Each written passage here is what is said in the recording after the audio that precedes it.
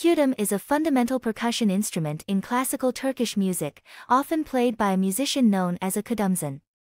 It is part of the core ensemble of Mevlevi music alongside the ney, rebap, and halile. The kudüm consists of a pair of small, hemispherical drums made of beaten copper, with one drum being slightly larger and higher pitched than the other.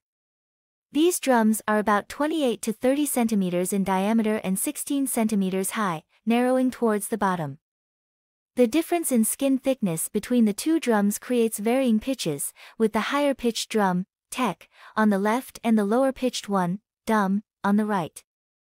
The tension of the skin can be adjusted to match the musical makam being performed.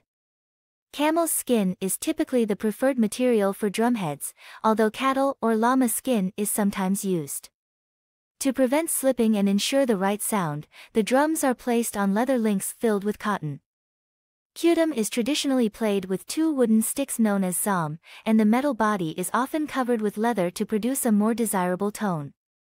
Historically, it was primarily used in religious ceremonies by the Mevlevis, but it gradually found its way into mainstream Turkish classical music during the 20th century.